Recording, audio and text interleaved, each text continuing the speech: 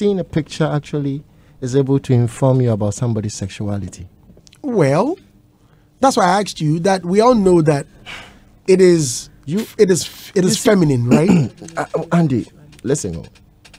They are actually talking about my sexuality from a photo.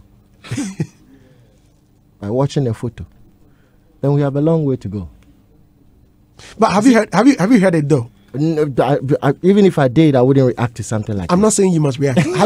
No, I'm not saying you must react. Have you heard that people tag you up? For me, for any human being to watch a photo and could make judgments, I want to watch that particular human being and watch that particular human being again.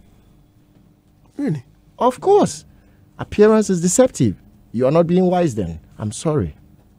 I'm trying to choose my language. If you can watch a photo and make judgments and can know what the person does in the bedroom, knows the clothes the person wears, know everything from a photo, hey, then you are such a supernatural human being.